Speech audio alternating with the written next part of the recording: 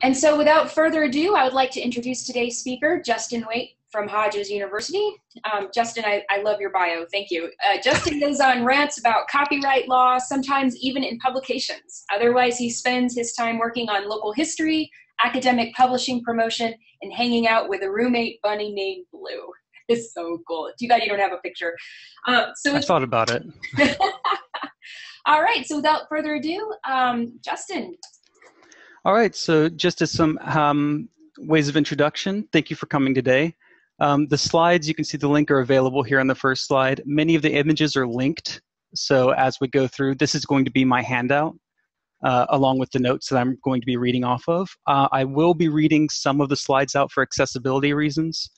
And also, I realized the description of the talk was very much academic, but the first half of the talk is going to talk about more popular issues. And then the second half will tie those into how they affect us in academia and in librarianship.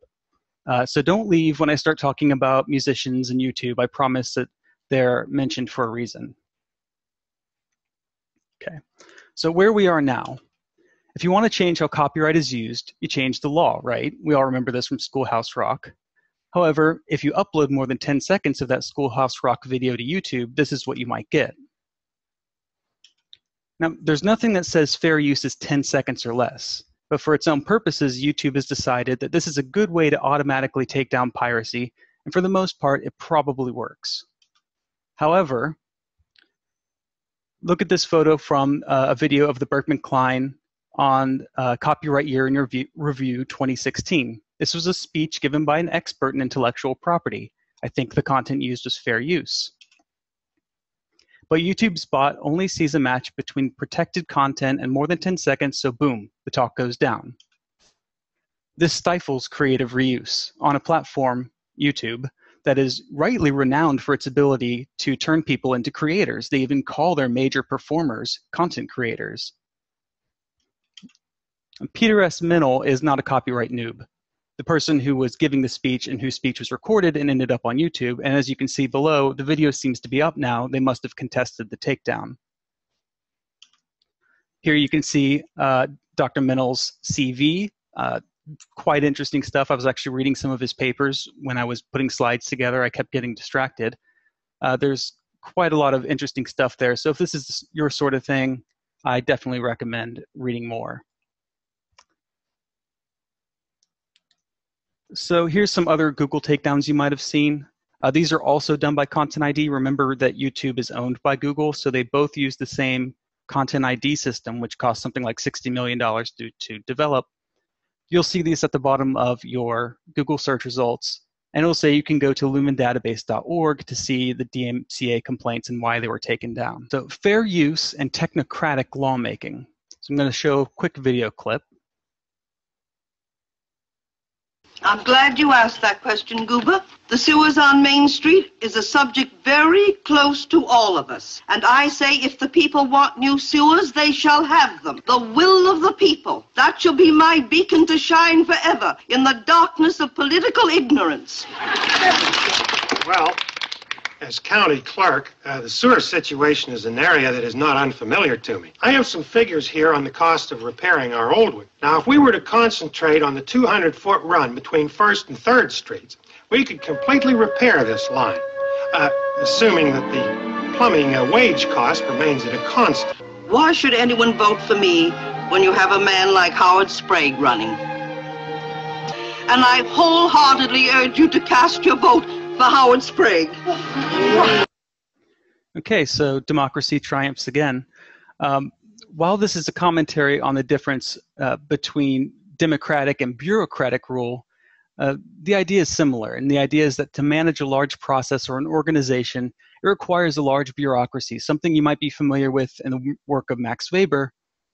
This clip was what came to mind when I was thinking about technocratic rulemaking. It's the rules that these non-government platforms make to comply with government rules to then prevent themselves from liability.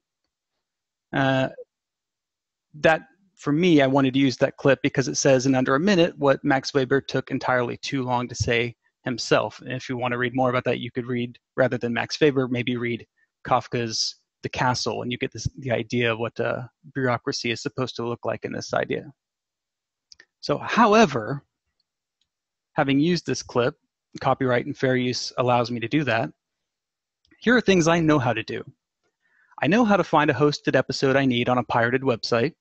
I know how to make a clip that would be fair use and short enough that YouTube wouldn't use Content ID to take it down. And I can use that clip. And I note that I might have cheated here because that video was unlisted and might have kept it from being picked up, but it has been in the system over a month to see if Content ID would catch it anyway. Things I don't know how to do. Contact the exact people I would need to get a license to use under 10 seconds of a clip for this show, because even if I did get a license, Content ID doesn't know that. I can pay those people for that use if necessary. But why should I pay for fair use, especially in a digital age? Well, the main reason for that is because breaking encryption, which almost everything is encrypted over the internet, is potentially against the law. This was an earlier XKCD comic about DRM, digital rights management locked music. And this was a time when people were buying things from iTunes, and then their music collections would go missing because the rights holder changed their mind and you had bought it, now you don't have it. Turns out you'd never bought it, you had leased it. And so it comes to the only sensible conclusion. If you want a collection you can count on, pirate it. You'll be a criminal either way if you tried to make your own backup. So DRM locked media. This was a story that came out of Canada as they were recently going over their anti-circumvention provisions. They're arguing that they were too narrow. And here's a quote: "We think it would have prevented legitimate and legal uses of copyrighted materials," said David Robinson, Associate Executive Director of the Canadian Association of University Teachers. He added that such a law would make it illegal, if not impossible, to make legitimate copies of software. And I should add in, this week, a similar law has been passed in Australia, which will allow teachers and cultural institutions to have something akin to fair use. Fair use is an American doctrine, and it had to be imported into their law. So what is the Netflix for consumer licensing for these clips? You might think of a couple, but are they really as well known as, say, YouTube, Netflix, Amazon, or others? And why don't these exist? Lots of people could like to remix aspects of copyrighted material without breaking copyright. Kanye West could have probably used a company like that. Yet, Kanye West can probably hire people or companies needed to find the content they need in an efficient and cost-effective manner. They can find a company that buys up rights to shows, music, whatever, and then make licenses of various sizes. That leaves us with two problems of complying with copyright in a way that will allow the current creativity, which is mostly infringing, to continue without infringing on copyright. Licensing does not exist on any general consumer scale. So for example, if you want to use a clip from Disney, this is the website you're taken to. I'm just going to read one Q&A. Question: do you have a comprehensive list of the assets that are available for licensing? Answer: unfortunately, we do not have a comprehensive list of our productions that we can provide to the general public.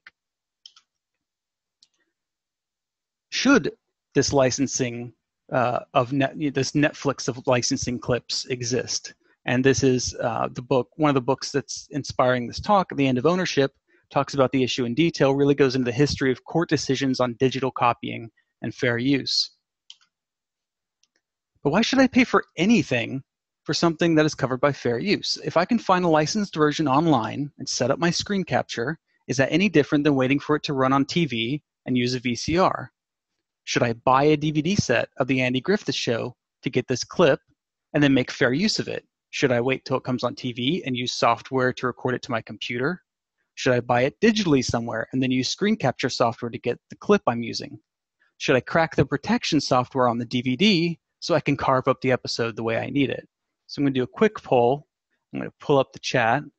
Under DMCA, does screen capture count as circumvention of encryption? A, yes. B, no. C, don't know.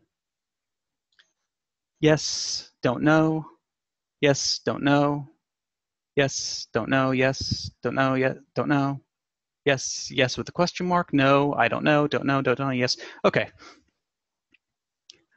So a lot more of the right answer than I thought, because the answer is maybe. The anti-circumvention provisions make that illegal to, particularly if you are making a screencast of something. It might be infringing, it might be anti-circumvention, and that's because copyright law has gray areas. This is generally for the good. I'm not complaining about gray areas because it allows people to protect themselves from liability. Even more confusing, though, is that automated takedowns have occurred against license use because Content ID doesn't know when the music has been licensed.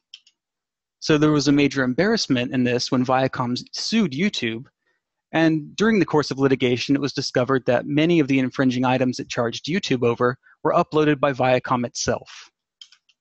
So why is this all necessary to go over? Copyright is being treated by corporations as a type of property law. So this is a little more complicated, but it is a belief that emerging that copyright is akin to a property right. The assumption falls apart the moment one realizes that property laws do not expire after a certain amount of time, even though the owner may. I'm just going to have to read this. I'm sorry for the long text. In most nations, the authorized sale of a copy by the copyright author ends the rights of the copyright owner to control the further sale or distribution of that particular copy.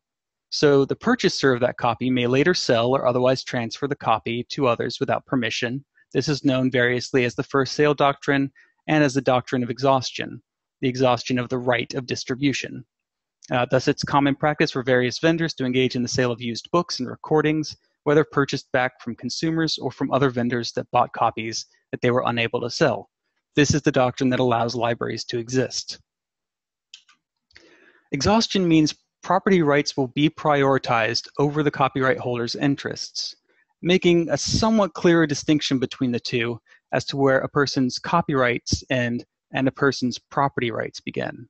So a somewhat indirect retort to this, fair use is not an exemption to copyright. Copyright is the exemption to the free exchange of ideas. It is a monopoly granted over the control of your ideas. It is not something that comes out of naturally obtained rights. And if you want to click that link, that will take you to a court case from the 1800s that goes over the distinction of naturally obtained rights.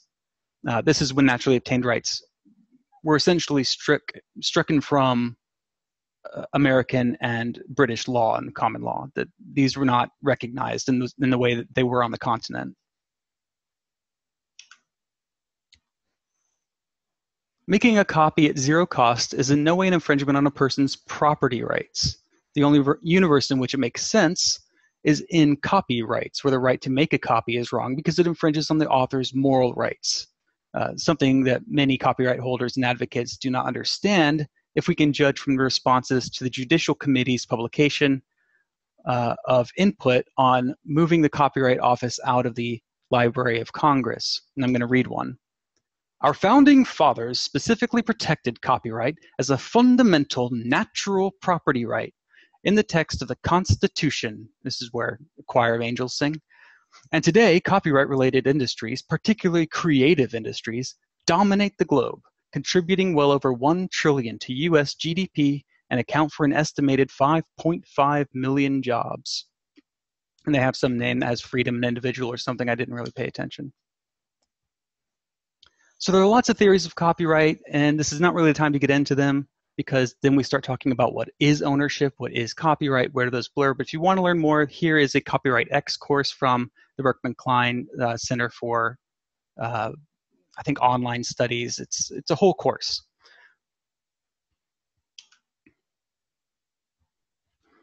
The low cost of copying changes the economics of everything digital. So this is the main focus of the book, The Inevitable. The Inevitable talks about shifts in economics that come from technological changes. And one major change has been paying for peace of mind. Before, we paid to get a copy of a CD or to get access to a subscription service or something like that. Now, we see people who are set up on YouTube. They have a band on YouTube. They have a band on their own, on a CD Baby or wherever else. and people pay them, and they don't have to. They can say a minimum of $1, but people are paying them. And what are they paying for? Well, they're paying for peace of mind. They want to reward the creator, not necessarily the publisher. They want to make sure they've got the newest official version. They don't want to get a copied version that someone has tinkered with to pull a prank, which happened with the Toy Story 3 movie. That's an interesting story. You can Google that. And to enable us to legally create, which is often driven by first learning how to create with illegally copied works. So we pay because we want to be able to go into a new realm of creation so that we don't have to worry about dealing with illegally copied work that we kind of honed our skills on. This is the case of everyone. Everyone who works in computing at some point says, yeah, I did pirate this software so I could learn it, that sort of thing. That goes all the way up to Bill Gates. So Patreon is an example of this. Patreon was created specifically for musicians and creates a model that takes all the traditional model that the DMCA and other copyright law has been focusing on protecting, kind of pointless for the little guy. Technologies that make it much easier for an individual or collective of small artists to deal with distribution, building a fan base, payments, income stream, promotion, all of those things that formerly required a large company. So is piracy actually an issue? We've got concerns about piracy versus innovation. There's a study you can read here from the Copia Institute. Not going to go into it, but essentially the licensing, it found that licensing reduces piracy, but enforcement doesn't. And enforcement in some cases can even drive down sales. Some of this is also covered in the other two books mentioned, The Inevitable and The End of Ownership. So infringement goes down when there's an option at a fair market price. And this was something you might have heard of.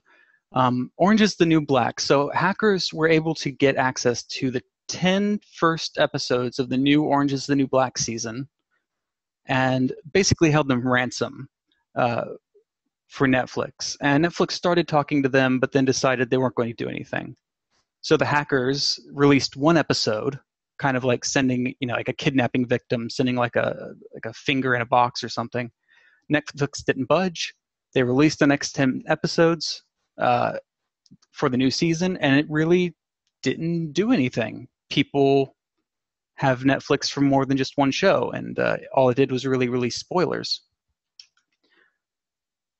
So when we're going to talk about academia and education, see, only 20 minutes in, I'm already there. So problems with the way copyright law affects all users means that they're going to come to affect us as librarians and as academics and as educators.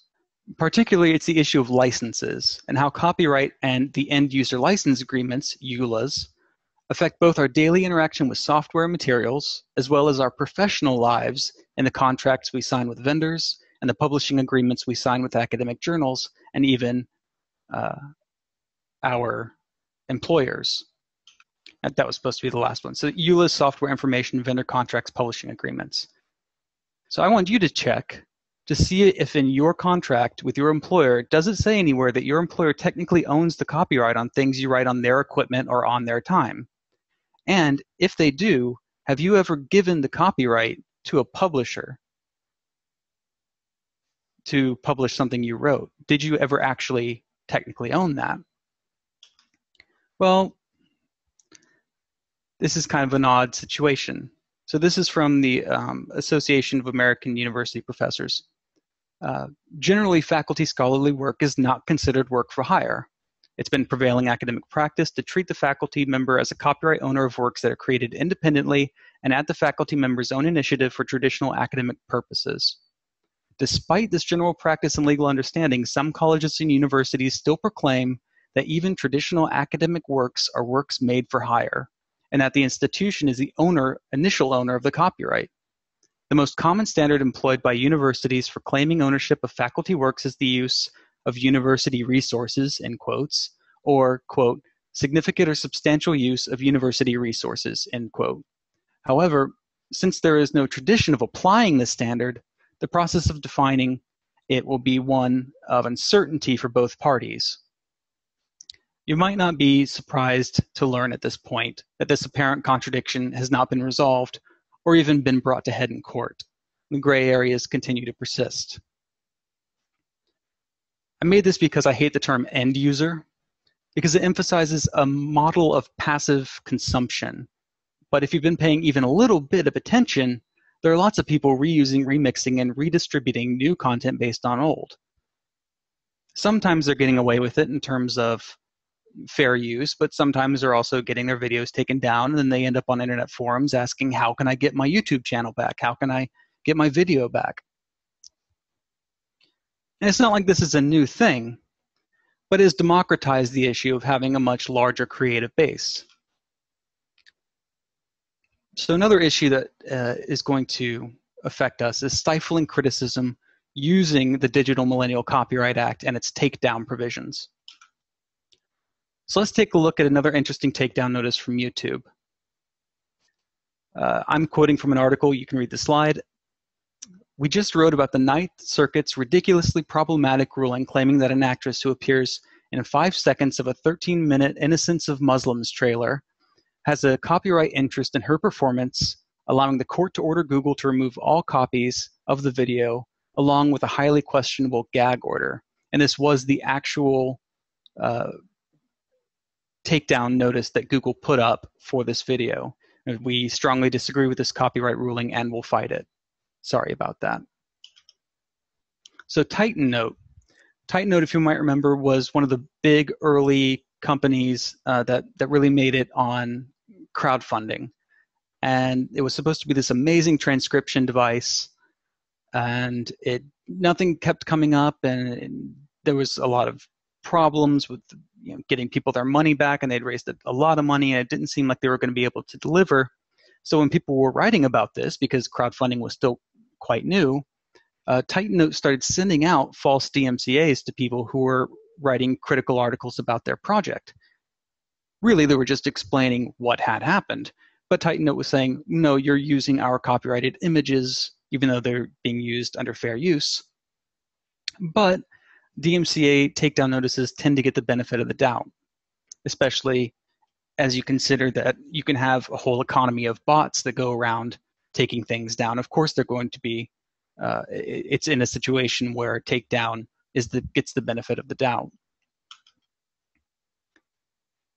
Even more hilarious is that Warner Brothers, in its response to some counter charges from Hotfile, who is the claimed infringer, seems to suggest that it's preposterous to think that it should have to actually check to make sure files are actually infringing, even as it appears to be making the argument that service providers, such as YouTube, should do exactly that. Each one of these images is a link to a story where DMCAs were used to stifle criticism of one of these companies. I'm just leaving this up here for fun. I'm going to read more from the previous article. And yet we're regularly told that YouTube should be responsible for checking the content of every video uploaded. Among the other mistaken downloads were the text of a Harry Potter book, which may be infringing, but Warner only owns the copyright on the movies, not the books. So I'm quoting from another article. So earlier this year, Jennifer Urban and Brianna Schofield from the University of California with Joe Karaganis of Columbia University found that more than 32% of DMCA takedown notices were either flawed or had characteristics which raised questions about their validity. This equates to more than 35 million notices. This somewhat agrees with Twitter's own data, indicating that around 33% of notices it receives are ineffective.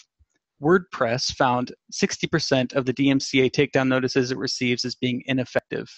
So WordPress, which is the largest host of personal and professional websites, their parent company said essentially, we try. So here's some of the findings of the study. Particularly was the very last two lines. The second and third studies revealed a surprisingly high percentages of notices of questionable validity, with mistakes made by both bots and humans. It's questioning whether or not takedown notices actually work for their intended topic. Earlier this week, you'll note June 14th on the title there, there was a ruling in a German court that means even DMCA takedown notices have been taken down and made private so that no one can know when something was taken down, thus obfuscating possible instances of DMCA abuse. And you can learn more about takedown issues at takedownproject.org/about. Sharing is not a crime. I'm going to show one more video. Hola, soy Diego Gómez, soy biólogo y hago investigación para salvar especies en peligro de extinción. Vivo en Costa Rica y coordino proyectos de investigación para salvar anfibios como las ranas y algunos felinos silvestres.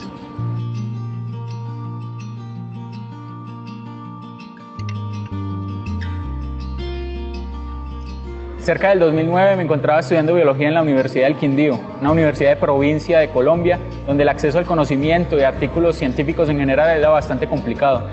Esto nos entorpecía los procesos de investigación que queríamos iniciar y entonces solicitábamos a colegas nacionales e internacionales que nos compartieran estos recursos a través de Internet.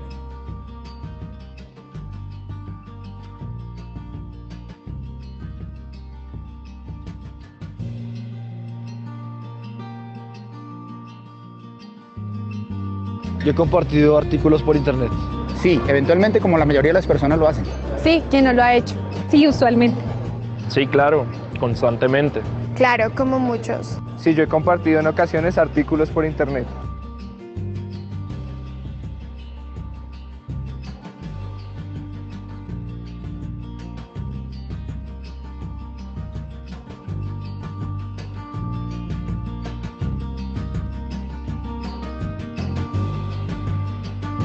El pasado 24 de mayo se dictó sentencia en el caso de Diego y lo absolvieron, pero ahora la fiscalía o la víctima pueden apelar. Por eso necesitamos de su apoyo para enfrentar la apelación, pero también para buscar nuevos caminos jurídicos que nos permitan evitar que casos como el de Diego se repitan.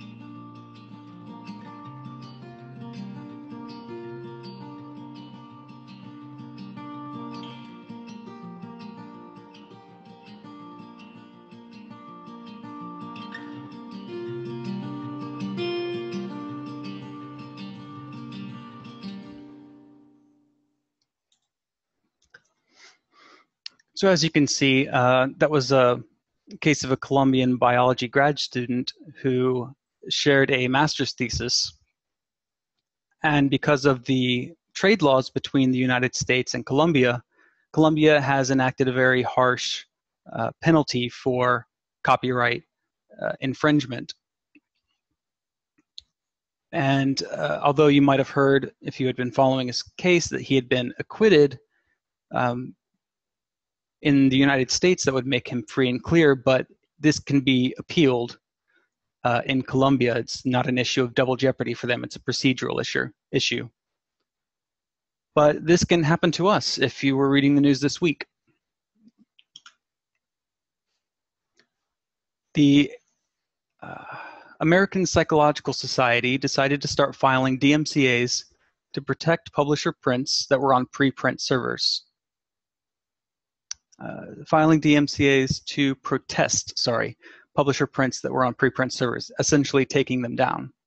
Here's what one author said in response to the news. I've always understood that we sign copyright on our articles over to the journals for free, which is in principle pretty egregious, especially since we actually pay fees to publish them and do service like peer reviewing for the journals for free, and ostensibly only retain particular limited rights to redistribute them. But this has never especially concerned me because I've never really seen them attempting to exercise the copyright against us. I think there has been a sort of quiet tolerance of us infringing the copyright to share our articles with each other, presumably because if they were to press the issue, it would highlight how ridiculous the situation is. So anyway, although I have for my whole career maintained a website full of my articles, probably many technically infringing, as do most of my peers, I have never before yesterday received any pushback or heard that anyone has. It's so shocking, and especially shocking that it would come from the APA, which is supposed to be a nonprofit and professional society advancing science, rather than the more cavalier for-profit publishers. It seems profoundly anti-science.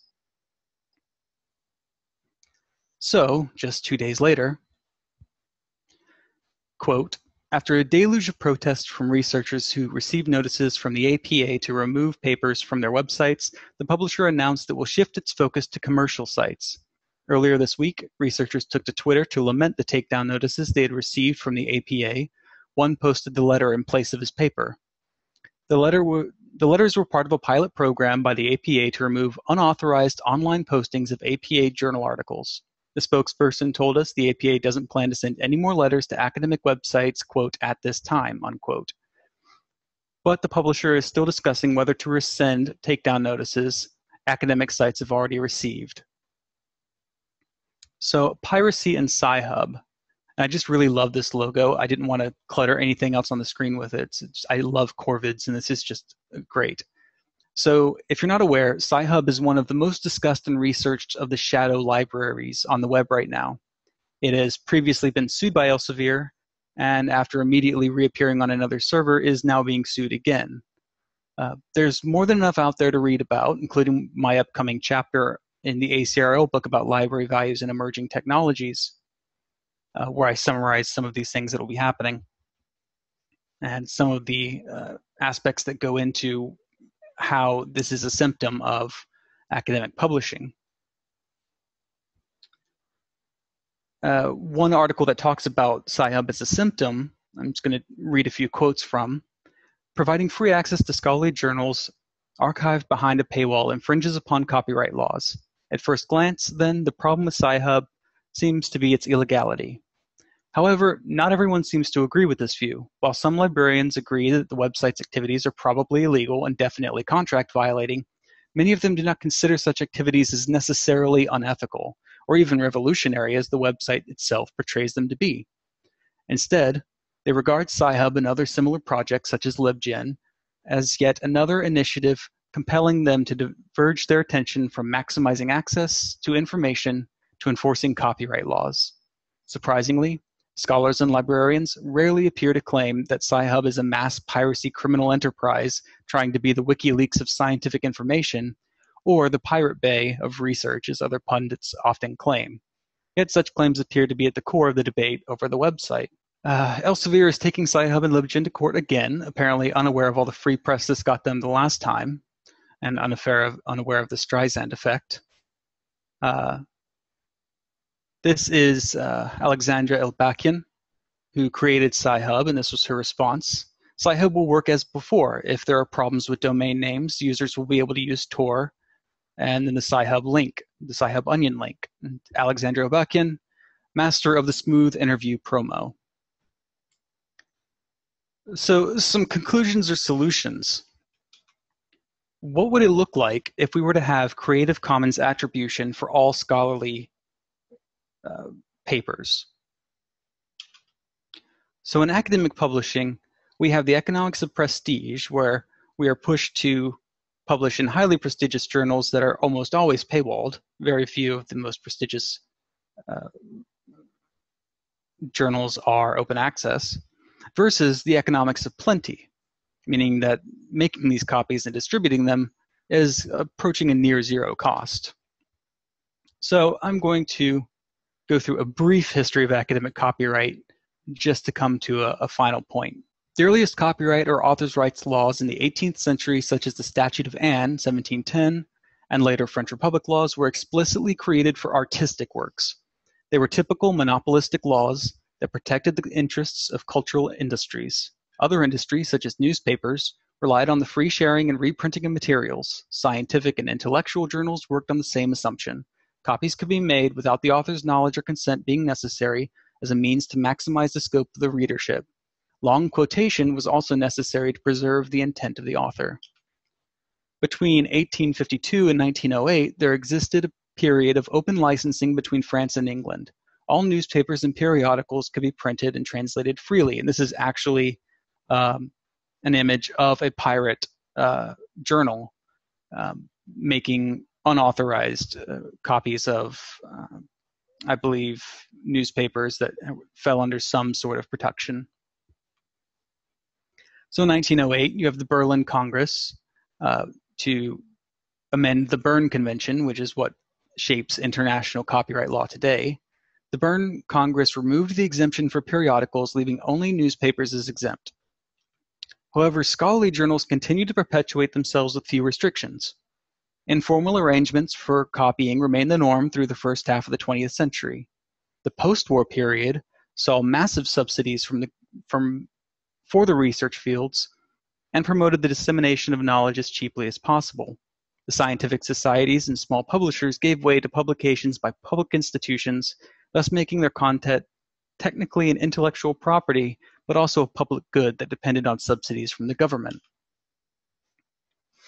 As subsidies declined after the post-war boom, there were two major economic forces that increased the enforcement of copyright. First was the need for an economic monopoly over copying rights due to reduced subsidies.